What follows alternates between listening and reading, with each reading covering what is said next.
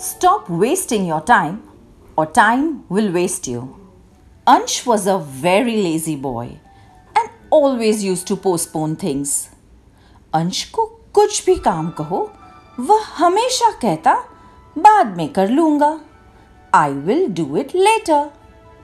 His parents told him and explained to him, you should do your things on time.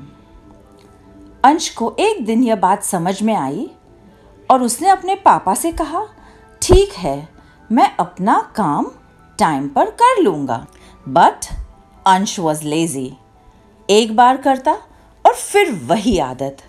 He would always postpone things. बाद में करता हूँ.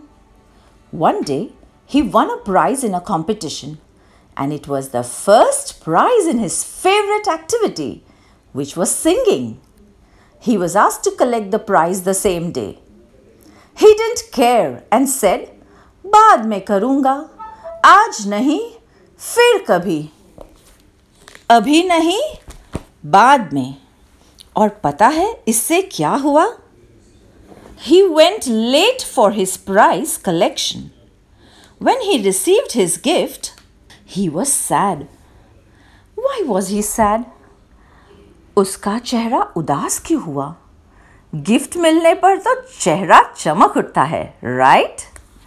Because he lost the opportunity of travel to the fun-fair world, the best place he ever wanted to visit and enjoy the rides.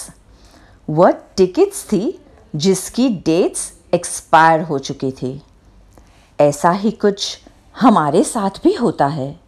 जब हम प्रभु की वाणी, गुरु की वाणी सुनते हैं बट उसे फॉलो नहीं करते और सोचते हैं बाद में करेंगे. We will do it later.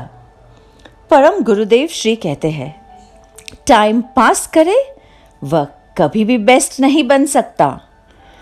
Time जिसे पास करे वही बेस्ट हो सकता है. स्टॉप वेस्टिंग योर टाइम और टाइम विल वेस्ट यू.